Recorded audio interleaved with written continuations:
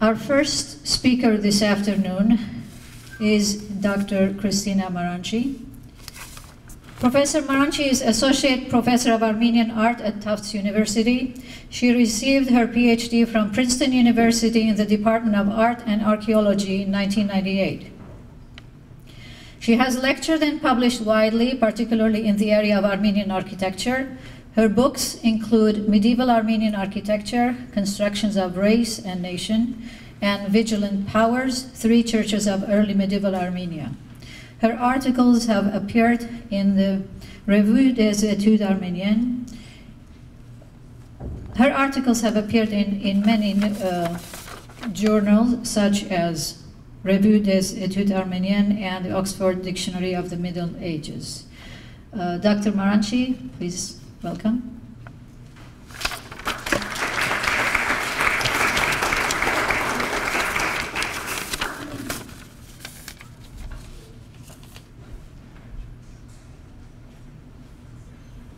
I'm very glad to be able to participate in this conference because the topic is important and timely, and also because the invitation has given me a chance to learn something new. So here's a little confession.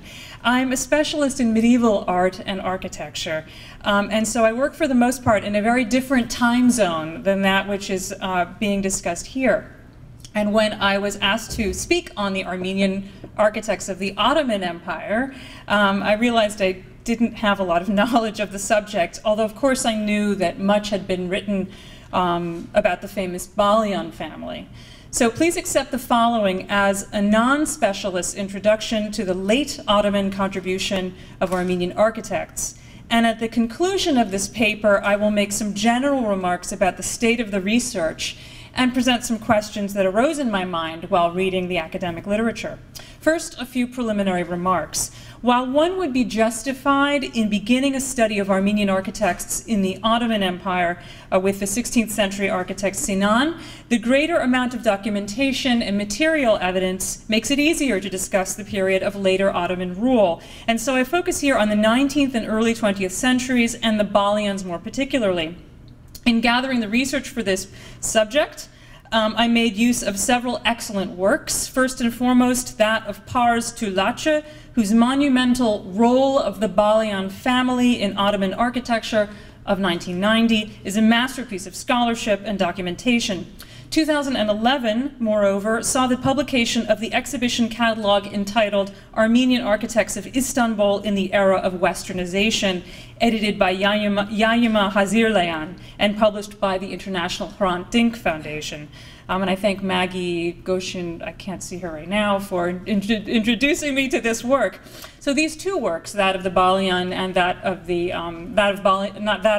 Dulace and that of the Hrant Dink Foundation, are really crucial in understanding the contributions of Armenian architects to the Ottoman Empire. There are other works as well, but I'll have occasion to mention these two particularly in this paper.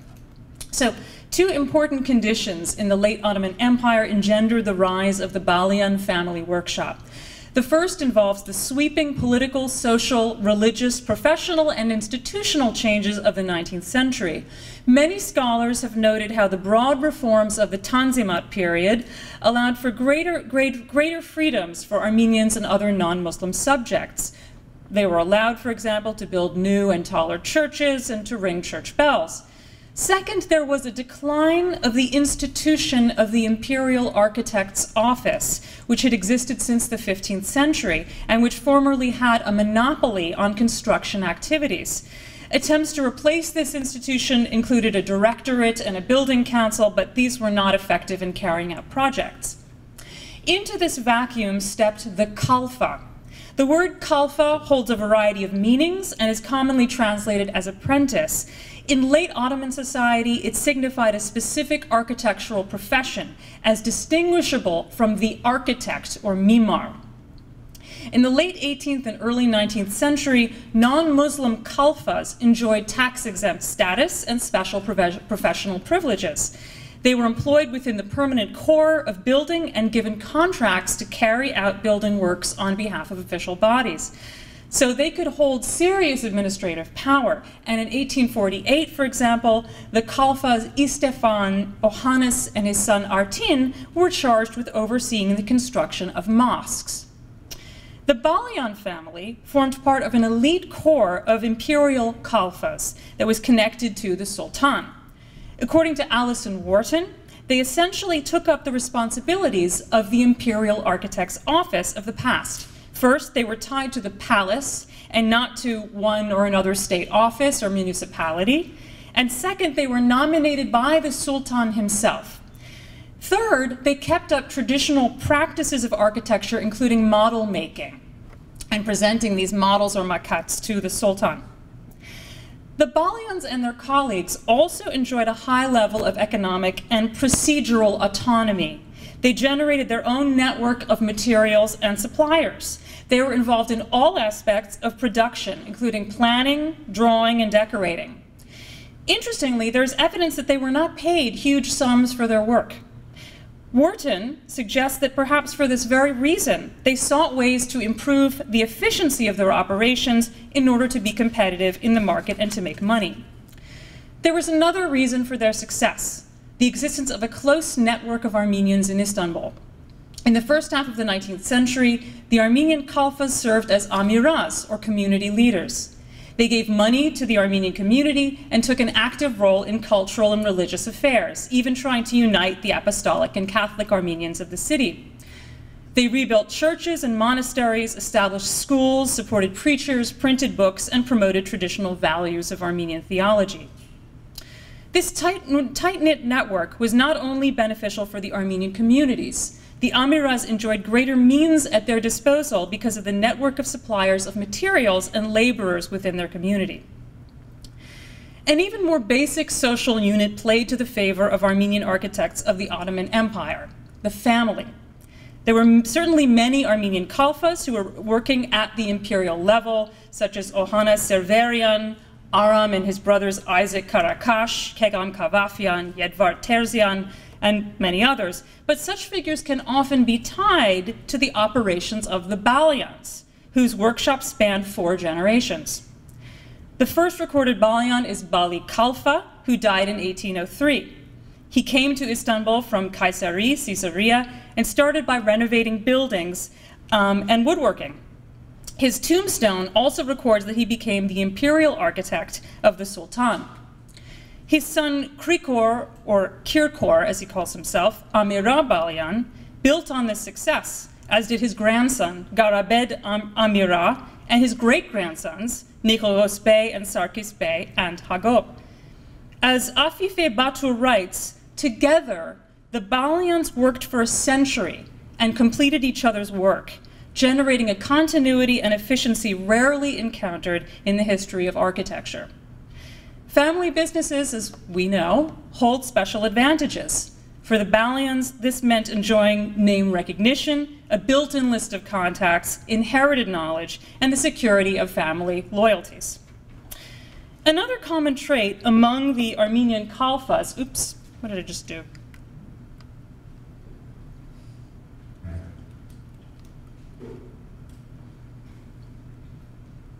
Thanks. That's very ugly. Another common trait among the Armenian Kalfas, and certainly among the Balians, is their training in Paris, and more broadly, their openness to European traditions. And I'm showing you here images of the Collège Sainte-Barbe, where they studied in Paris. The first 3 generations of Balians learned within the family tradition of craftsmanship. So, for example, Krikor and Garabed received their training at home. But Garabed sent his sons, Nikolaos, Sarkis, and Agop, to Paris. And for the most part, as I mentioned, they enrolled in the Collège Sainte-Barbe. In Paris, they came into contact with the ideas of Henri Labrouste, whose brother Theodore was a member of the faculty. And Henri was a, shoot, I did it again, sorry. I'm so sorry. I'm used to having an off button.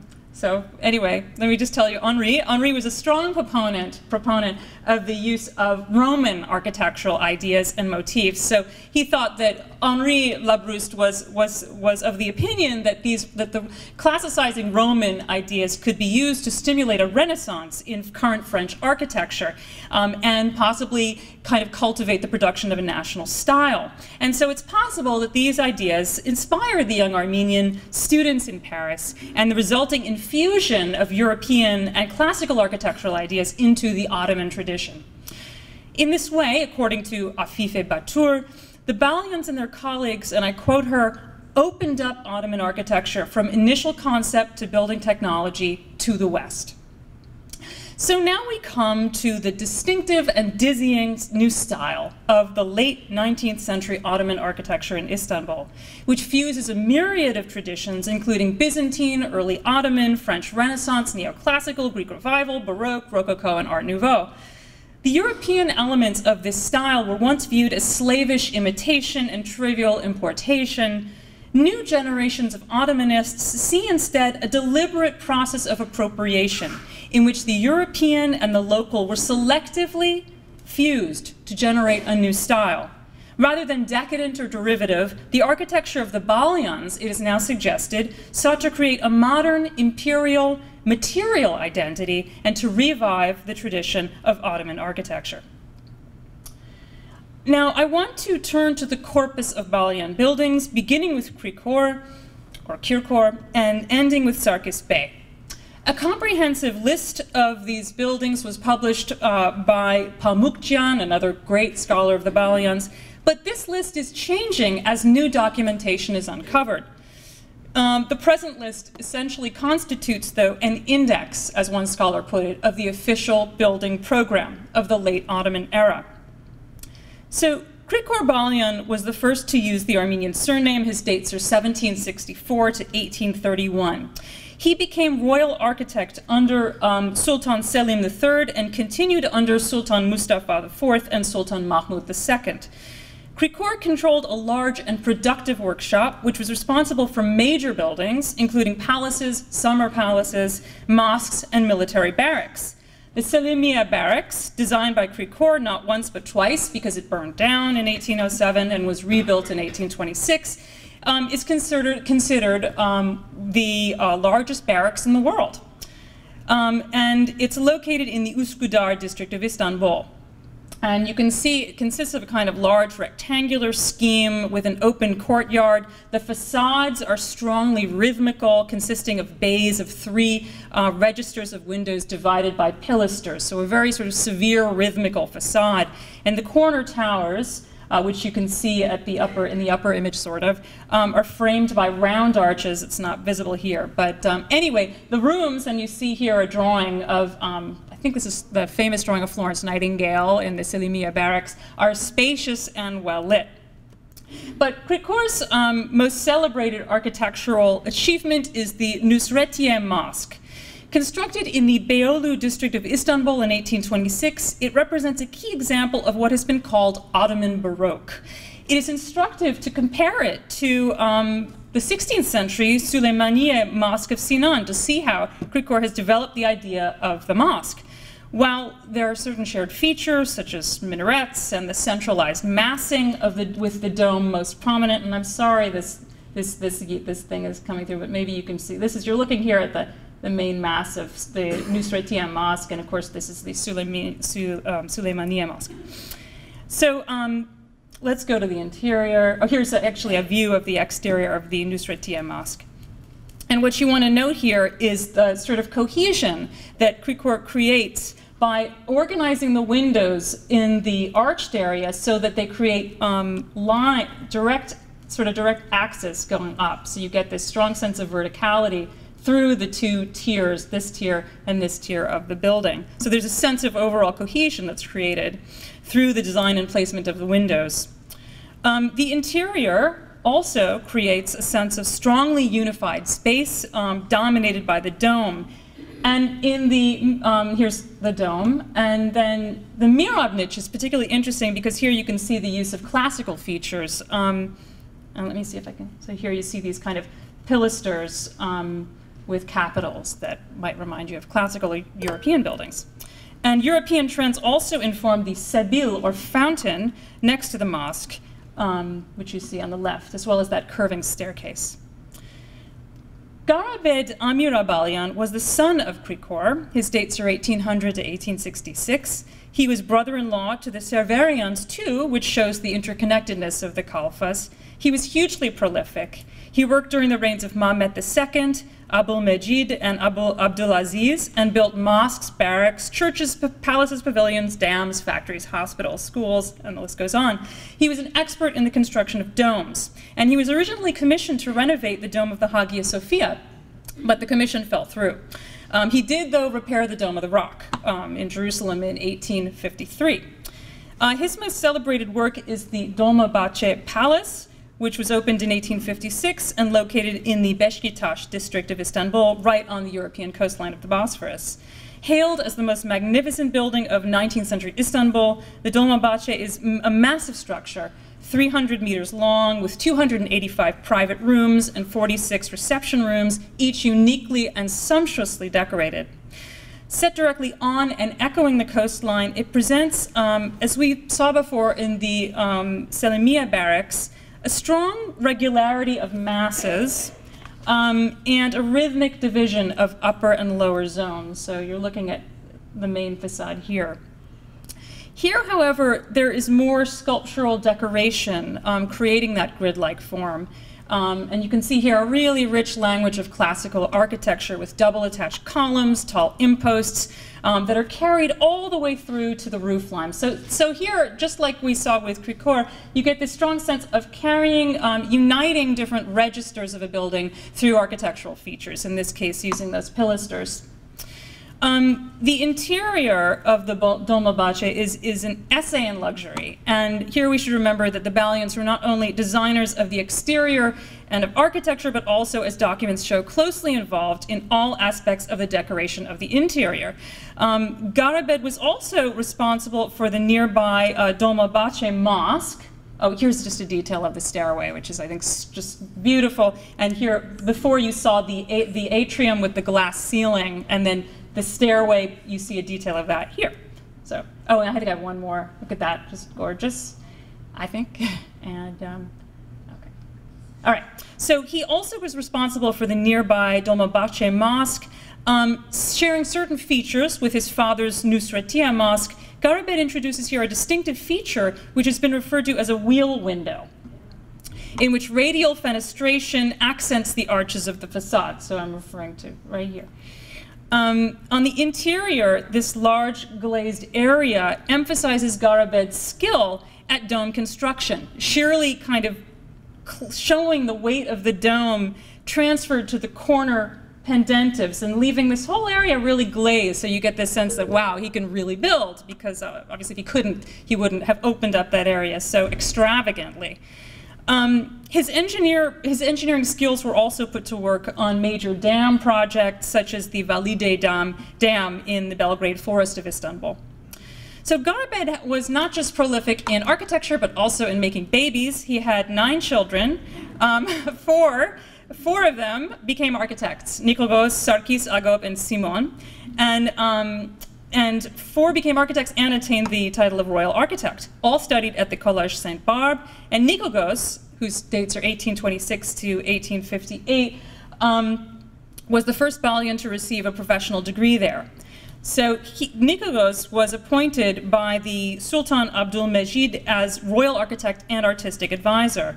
And among his most celebrated works is the audience hall in the Dolmabahce Palace. Measuring a vast 44 by 46 meters, it features high arches supported on Corinthian capitals, deep niches, and trompe-l'oeil painting in the ceiling. Also notable are his monumental ceremonial portals, which we saw earlier in Van Royen's talk, these again of the Dolmabahce Palace. So here we might think of a prototype, I'm sorry there's the glare coming off there, but we might think of a prototype in a Roman triumphal arch. You see the Arch of Constantine down there. But Nikolaos has, 5 minutes, that's fine. Nikolaos has transformed the basic unit with a profusion of Baroque ornament. and detail, including a portico, volutes, garlands, all kinds of things.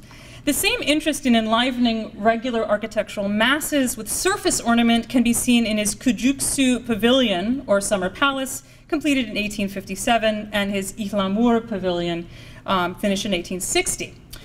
Nikolaos, together with his sons Sarkis and Agop, was also responsible for constructing the Chiragan Palace for Sultan Abdul Aziz, constructed between 1863 and 1867.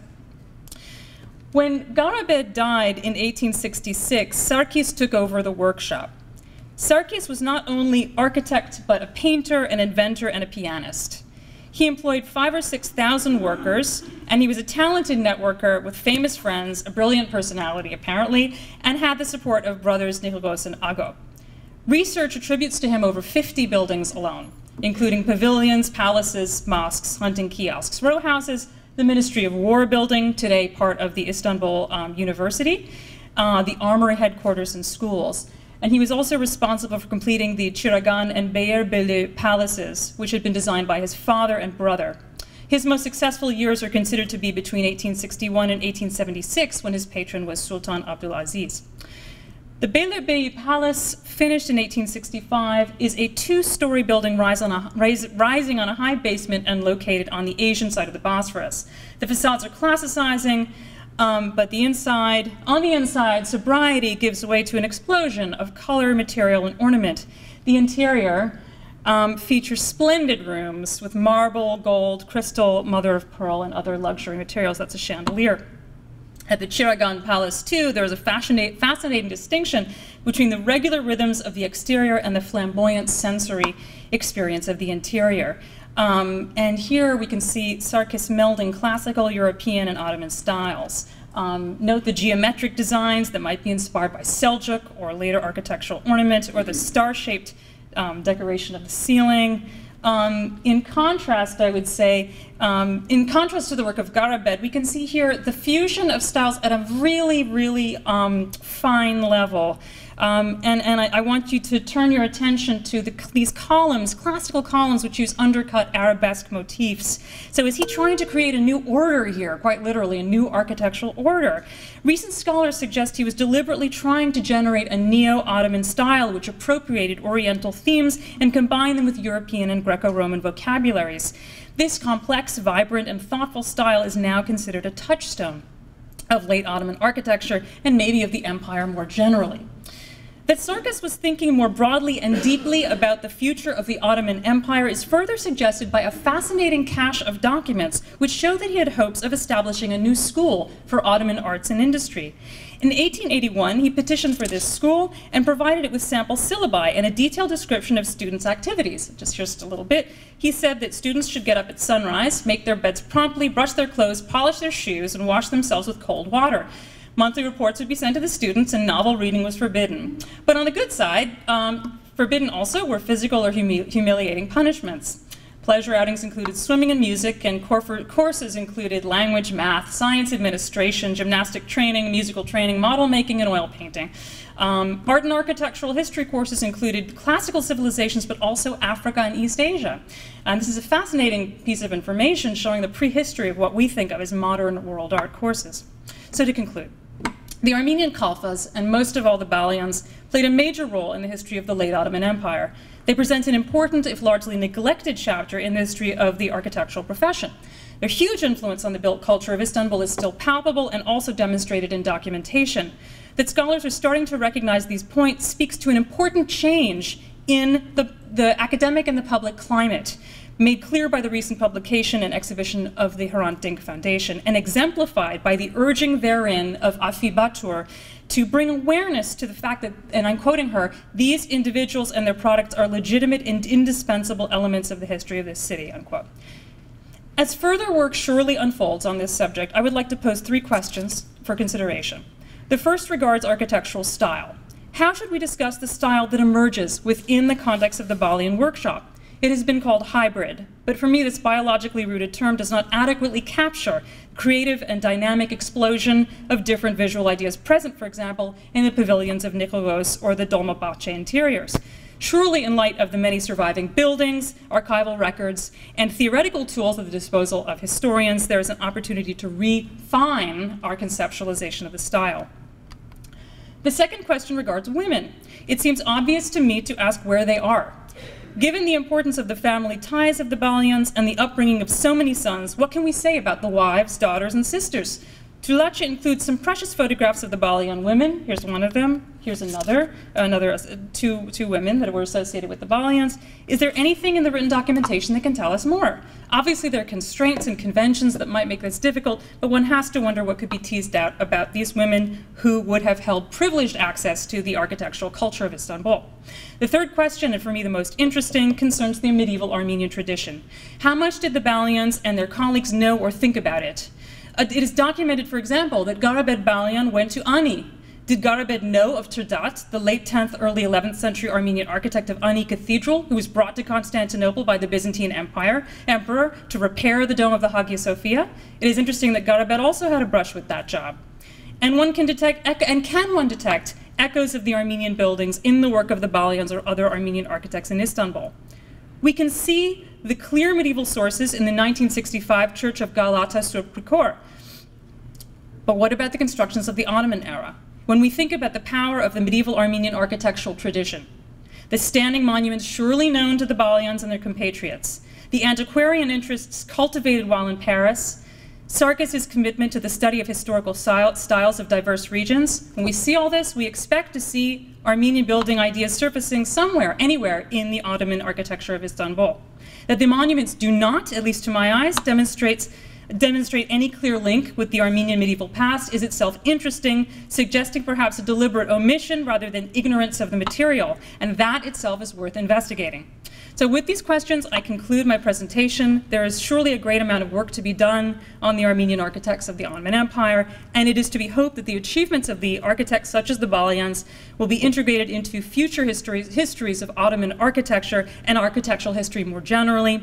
And if recent publications are any indication, this process is already underway. Thank you.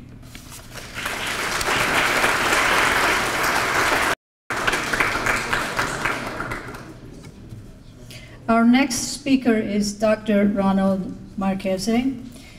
He received his PhD from New York University and has a distinguished career in archaeology, having conducted research at the Platai archaeological excavation in Greece and at Tel Dor in Israel. He is the author of numerous articles and book chapters in the field. He is the author, together with Marlene Bureau, of Splendor and Spectacle, the Armenian Orthodox Church textile collections of Istanbul. He has authored several other books on art and weaving. His new publication, Sacred Relics and Artifacts from the Armenian Churches of Constantinople. Dr. Marchese?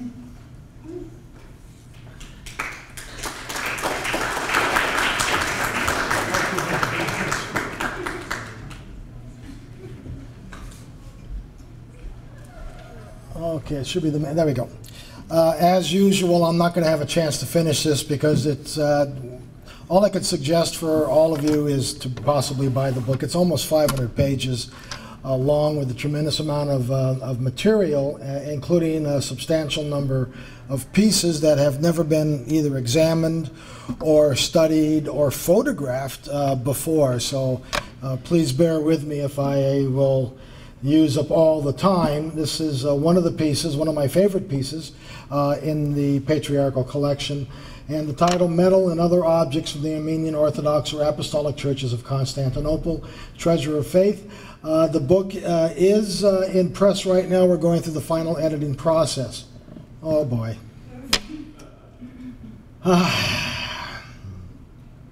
Oh, I know what I did wrong. I punched the top button. That's why. It's the side button. This is the front page of it. Volume 2 is in press and should be out at the end of this year, early next year. The volume also includes a CD catalog of objects.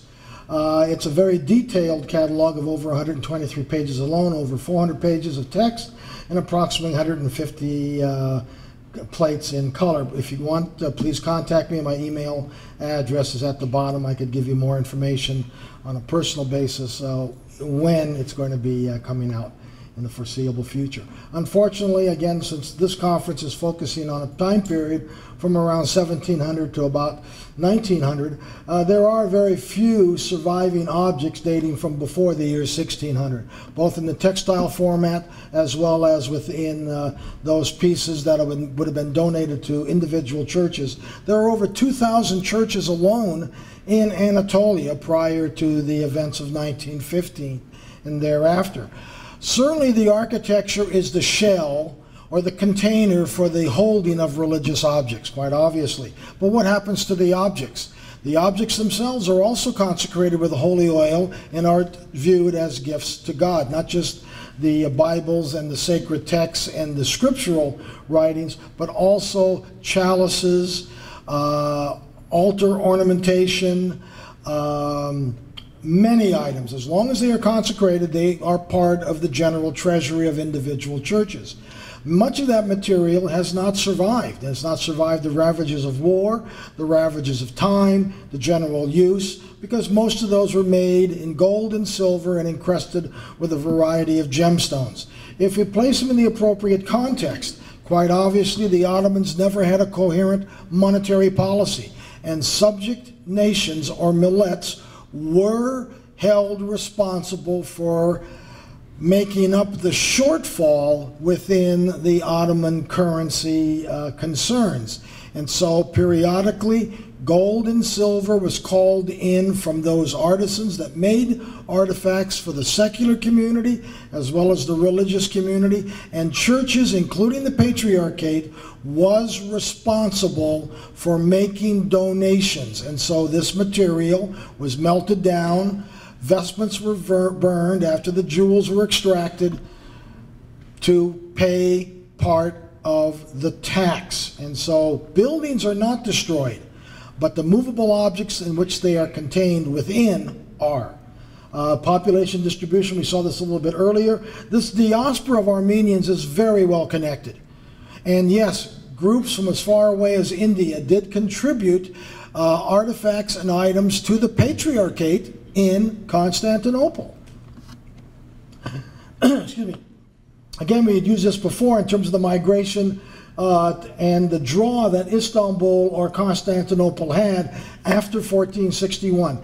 Individuals of talent, artisans, craftsmen, and those educated, those individuals that carried a specific designation, such as Amira, which appears later on, or Aga, or Hoja, or Chalebi.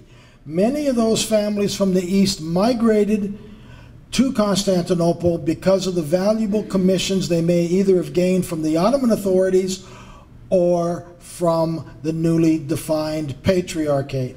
And quite obviously, as the population increased, there was an increase in the number of churches that were needed to serve the religious needs of the Armenian millet. Again, we've used this before in terms of widespread distribution of Armenian Orthodox churches, approximate neighborhoods, not only by area but also by density. And by far some of the greatest of the densities are in the area around the Patriarchate, with the star that is Kumkapi, Yenikapi, Samatia, and also, in the and also the industrial areas towards Bakirkoy, which is the one in the red circle. Also towards the shipyards and the galley yards on the other side in the New City, in the Pera area, in Beyoğlu and Galatia. There was a large Armenian population, and there are churches still there that are functioning. If we look at the distribution of jewelers, since I try to prepare this presentation with the jewelry, the Kuyum Jular, the jewelers guilds specifically, because they produce not only secular objects but also religious objects for the individual churches.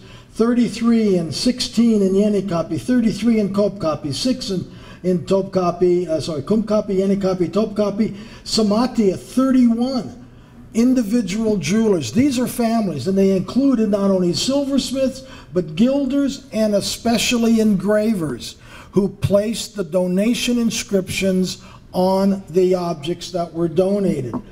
These are the rank and file Armenians that animated the Armenian community. These were not the emirs of the 165 or so names of the elite. that controlled the Armenian millet. Individuals like Ararat-Eskijian, the Balian family, and others. Again, if we take a look at the distribution of where these jewelers were, heavy concentrations, which also indicate the domination of those neighborhoods predominantly by Armenians. But there were Armenians and there were Greeks and there were Turks working for each other. Greeks worked for Armenians, Armenians worked for Turks, Turks worked for Armenians, especially when we come down to the trades. And the jewelry trade or jewelry guild, with the head, the bash or bashir of the guild, certainly ruled over a substantial number of other individuals besides Armenians. The organization in the area of Kumkapi, the Patriarchate, densely populated areas of Yenikapi and Kumkapi, also a mixed neighborhood including Greeks and Greek Basilica. The Patriarchate, by tradition, formed in 1461. The earliest Armenian church in the city is 1306, and it was shared certainly with others, especially the Venetians. Macedonian dynasty was purely Armenian in terms of its heritage. People don't realize, but 25% of the Byzantine army after 1000 or slightly before were Armenians. Why doesn't much material exist for those individuals? Very simple. They simply became Byzantine. They absorbed themselves into the dominant culture of the period. And they did, we could use the term, they simply became Byzantine in nature. Artisanship expressed in metalwork, and we're going to go very quickly because there's a tremendous amount of slides, if we could get it to work.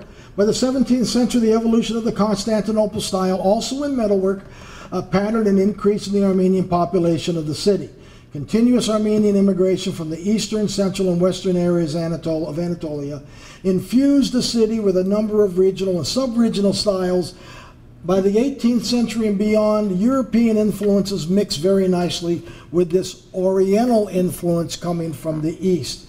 And in this manner, what is created is a diverse population that is quite cosmopolitan in nature, as was discussed earlier this morning. I think we're going to pass this. It's too much to read and so forth, so we'll get into the material. We do have a combination of those items that are certainly indicative of an early stylistic interpretation, but on these objects there are a tremendous number of inscriptions that are very important. And this one is very important. This holy radiance is in memory of the boys who are in Istanbul for the enjoyment of St. Theodore's Church, Amen, in Kayseri. Forced labor was not uncommon in the high point of the Ottoman imperial period, certainly in the 19th century. Janissar Corps of the Sultans of the 15th and 16th century was originally formed of Christian captives. And they came later on in the 17th century, including Armenians from Bosnia, Greece, Bulgaria, and Armenia.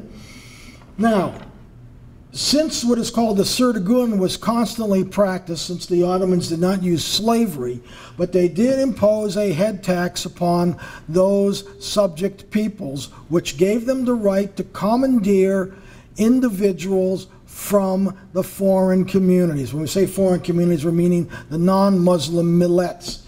And that's what this is probably a dedication to. Those boys taken, and possibly taken for the galliards in the Golden Horn, in which they never returned. Okay? Now, the population in the galliards eventually became large enough of Armenians that at least 4 churches in that region were given firmans to be constructed for the religious needs of the Armenian population. A variety of altar ornamentations.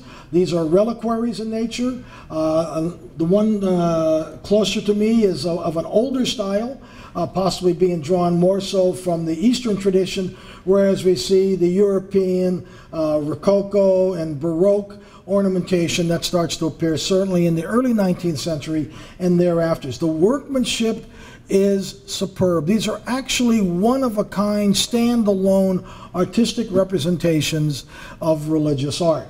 We have altar crosses that are influenced heavily by some of the Greek Orthodox material. On the other side is a processional cross placed on either a post or used as an ornamental cross on an altar, and the inscription is there. Very interesting. This holy cross is in memory of an usta. An usta is a person who is the foreman of a work gang. He's not of the aristocracy. That's why the title we use for this book, Treasures of Faith, because it came from the rank and file. Individuals that had the money to repair churches, to initiate the petition at the divan, to gain the firman, like the Balians and others, belong to the Amira class, and yes, their names appear on the front of those churches. To hang a name, your name, on a building. But the real treasures of faith come from, you know, the organizer of a work gang. And then the wife's name at the gate of the Holy Cross Church in Üsküdar, the richest of all the Armenian communities, 1229 or 1780. Again, another very interesting personal cross. It's enshrouded with gold on the sides, diamonds. Some will have freshwater pearls, but the carvings are scenes on obverse and reverse in wood. Woodworking was one of the highest traditions within the Armenian working class. They were notorious as brilliant carpenters and obviously employed certainly by the architects like the Balians and others that employed people like this to produce the interior designs of the Dolmabahce Palace and other palaces for the Ottoman elite. Other reliquaries are quite simple in nature, but yet quite elegant. And we have, again, a very long inscription where the artistic achievement of the calligraphy enhances the physical object. In this holy reliquary, the benefits are the beneficent relics of the saints, Blessed Apostle Thaddeus, the Holy Virgin Herpsine, and the Patriarch Aristake. They are intercessors before the Lord, blah, blah, blah, blah, blah. And then we have the people that dedicated. This was by far the oldest piece we had seen so far in the collections, dated to 1745. Again, the Patriarchate was established in 1461. Very important cross here is of the Patriarch John or Hovhannes the Ninth. This is the person that was instrumental in establishing the great and second, I should say, the second great renaissance of Armenian art in the Armenian tradition, beginning under his patriarchate and direction in the early 1700s. The cross was dedicated by the agent of the papacy, and the cardinal is listed as such, and it was initially going to go to Jerusalem. Patriarch Hovhannes IX died in 1741, so this obviously came after his demise, or 1743. Sorry. The central cartouche, the image, no doubt, because it does have Greek lettering, probably comes from a Greek artisan, but all the rest is of Armenian manufacture, including the enameling of the inscription. Again, patriarchs could wear up to 3 crosses, and some of the jewelry work, again, denotes that work from the artisans of Kumkapi and Yenikapi, and certainly elsewhere. Many of these could be gifts given either by the family members to a person that became a patriarch, or by very dear friends to give to the patriarch in order to be worn during his patriarchate. And so, unfortunately, none of these have any stamps of the jewelers. We do not know the families that made them. They are anonymous overall. We do get vestries. This is one of the very old ones, dated to 1787. And again, you can see the inscriptions. Some of the inscriptions have the places where the people came from, again from the east. And then they list the people of his wife Anna, who is alive. They're living and asleep, family members at the gate of the Holy Archangels in Balat. Balat was a mixed neighborhood of Jews as well as Armenian Orthodox. Now, hundreds, if not thousands, of relics without their encasements of gold and silver hinder a deeper understanding of the artistic trends that take place between 1700 and 1900. Very simply, though that material as the encasement, which includes all of the inscriptions, what the relic is and who donated it, are gone. Because they were either of gold or silver or gilded silver. The relic was taken out, and the base metal, which was gold and silver, was weighed as part of the contribution that the patriarch was forced to make or the individual church had to make to the Ottoman authorities, especially in times of war. So, of the thousands upon thousands of objects that graced the churches and the patriarchate itself, only a small percentage from Constantinople exists. By far, the greater size of the collection is at Echmiadzin and in Jerusalem, far away from the Ottoman authorities of Constantinople. And yet, no one has made an attempt to study the uniqueness of the contributions of the largest Armenian community in the world at that time from those collections. Who they were, what they donated on their pilgrimages, either from textiles or from the objects which included reliquaries. No attempt at all to try to isolate and understand the emergence of a specific style that enhanced the architectural splendor, the interior architectural splendor of Constantinople Armenian churches. And this is just, again, boxes upon boxes of relics. Now we go into the style. This is done in a French style. It's dated 1845. We can see the symbol of silver on the bottom. There is a date with a crest above the date in the second one from the left, the Ottoman Sultan's signature, his tura, and then the assayer's mark to prove that it is indeed of gold and silver at a specific carat or value level, 925. The one to the right is probably a family insignia or crest, but we don't know because no one has studied any of these. We know that families in that chart that I provided you, that comes from the patriarchal records, but these were families. Brothers, sisters, cousins, uncles, grandparents, all in the same occupation and under the control of a guild head or guild master. We also have items that are specifically inscribed with the word taklit, imitation. Okay, imitation. That is, it's not gold or silver, but it's an imitation of one that is made in gold and silver, except this is of brass and was gilded in silver. So already making a statement. Don't worry, this one's not real. Don't take it. Okay? When we look at some of the items, they're done in multitudes, in pairs of 2 to 4 to 6 that are used in processions. And they do narrate a story, the story of the Passion of Christ. And if we take a look at the one over on the far left and the image on the veil, that's what it looks like. Christ looking back upon the image after his face had been wiped in the process of carrying the cross. And yet, if you're 2 feet away, you cannot see the image at all. There is no reason for it to be there, but the extra work that is done indicates the fact that what is donated is very pious in nature, and it is of the best quality that the individual can produce. And yet, the person that made the object, we have no idea who they are. 5 minutes? Okay. Some of the best examples are going to be in your chalices. One-of-a-kind pieces, the Cup of Life. This motif was the only one we saw. Out of the heart of Christ, that is the Sacred Heart, flows the elixir of everlasting salvation and life. Into the vat, and then from the vat of grapes, the drink of life. We have incense containers that imitate architectural features. We have the myron doves that are used in the process of holy oil. And this one is very rare. I talked about this a couple nights ago. It shows Pentecost.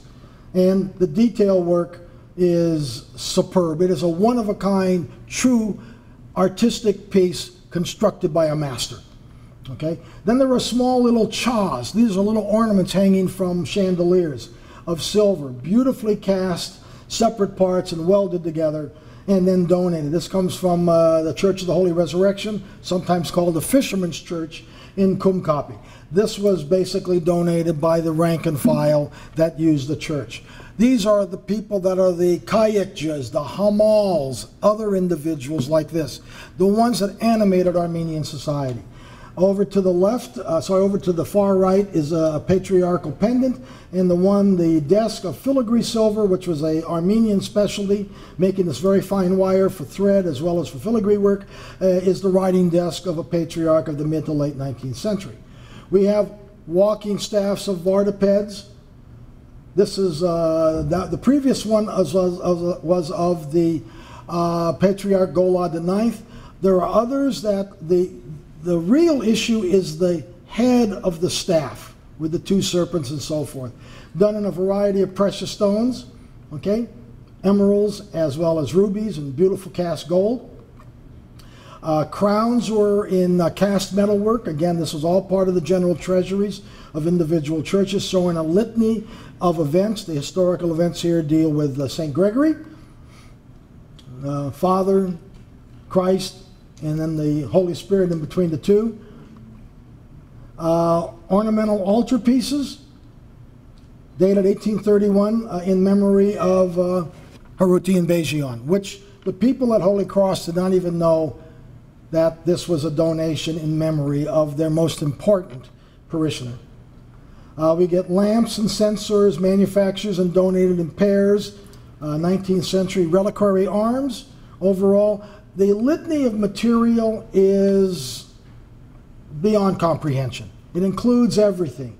Boxes, incense boxes, Nelio work, which was predominantly for the secular market, was also used to carry the Eucharist, the blessed bread, to those individuals to receive communion at home that were sick or could not make to the services. We get our myron doves, again, very typical in nature. We get a musical instrument and a funnel for the chrism, for the holy oil to be made and to be poured into a general container. We get water ewers. This is filled with musical instruments. And we can even see over to the top, hopefully it'll work. That's right, well, right there. There's that bell that we saw in the previous slide. Chalices of all types.